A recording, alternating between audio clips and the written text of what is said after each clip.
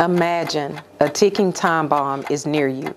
Each minute that ticks by is a minute closer to the bomb exploding. Imagine the level of anxiety you would feel. If you had the opportunity to stop it, would you? Many times, our bodies may give us tics or warning signs that something is wrong. Do we ignore these warnings or do we act on them? What if we have no warning? In my role as a nurse practitioner, I see many patients who may have had warning signs in their body but failed to take heed or took action too late. There are even some who had no warning at all. One condition I see often is high blood pressure or hypertension. It is known as a silent killer because most people have no symptoms. High blood pressure quietly damages blood vessels in the body. It can lead to serious health problems such as heart disease and stroke, which are the leading causes of death in the United States. According to the Centers for Disease Control and Prevention, or the CDC, about 1 in 3 U.S. adults with high blood pressure are not aware they have it and are not being treated to control it.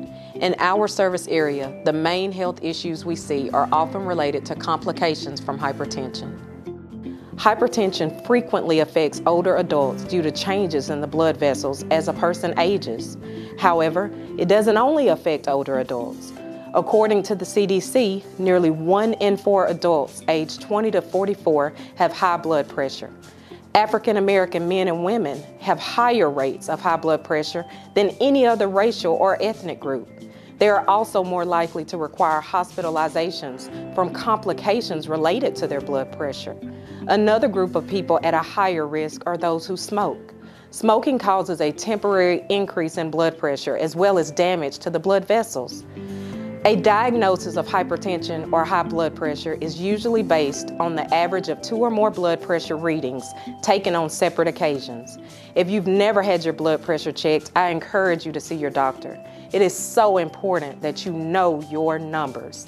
If you have any of the risk factors mentioned earlier, please get your blood pressure checked.